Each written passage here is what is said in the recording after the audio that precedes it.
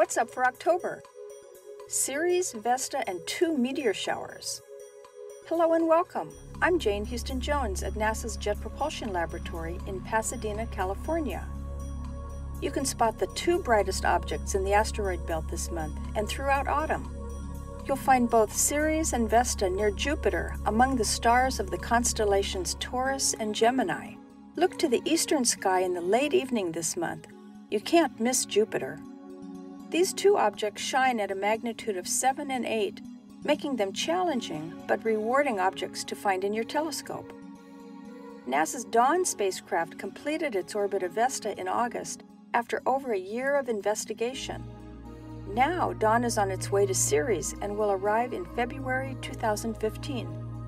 A 3rd asteroid, Pallas, is also visible through telescopes in the southeastern sky this month. 2 meteor showers grace the October skies too. The Asteroids will peak on the 21st. You'll see more just before midnight after the moon sets. The Taurid meteor shower, radiating from the constellation Taurus the Bull, doesn't peak until November 10th, but is active beginning October 20th. You can tell the difference between the 2 showers even though the constellations appear near each other. Taurids are slow and you might see bright fireballs. The Asteroids are fast and mostly faint. To learn about Dawn and all of NASA's missions, visit www.nasa.gov. That's all for this month. I'm Jane Houston Jones.